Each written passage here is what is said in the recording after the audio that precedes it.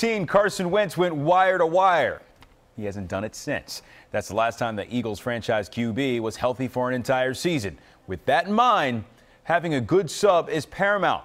Lesley Van Arsdall has more on the man who has Carson's back.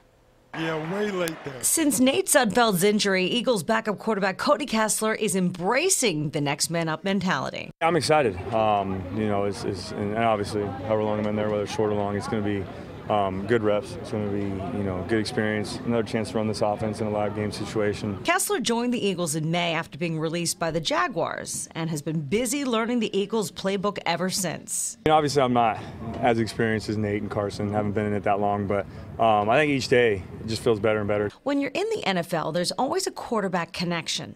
The Eagles travel to Jacksonville this week to face the Jaguars in the second preseason game.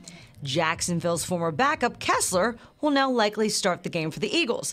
The Eagles' former backup and Super Bowl MVP Nick Foles, now Jacksonville's starting quarterback.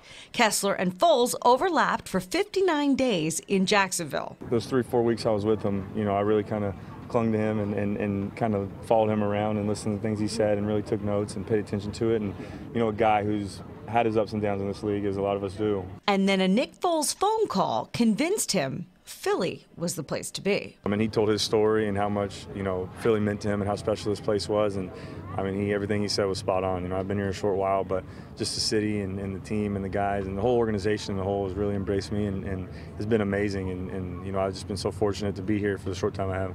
And the Eagles may be fortunate that Kessler sounds more than ready to step right into that backup role. Lesley Van Arsdall, Eyewitness Sports.